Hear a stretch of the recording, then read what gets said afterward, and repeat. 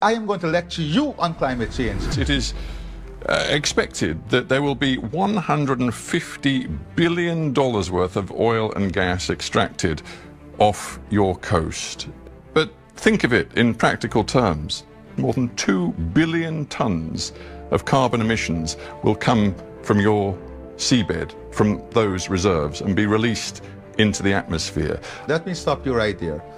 Do you know that Guyana has a forest forever that is the size of England and Scotland combined? A forest that stores 19.5 gigatons of carbon, a forest that we have kept alive. Does that give you the right? Does that give you the right to release all of this carbon? Does that give you the right to lecture us on climate change? I am going to lecture you on climate change because we have kept this forest alive that stores 19.5 gigatons of carbon that you enjoy, that the world enjoy, that you don't pay us for, that the people of Guyana has kept alive.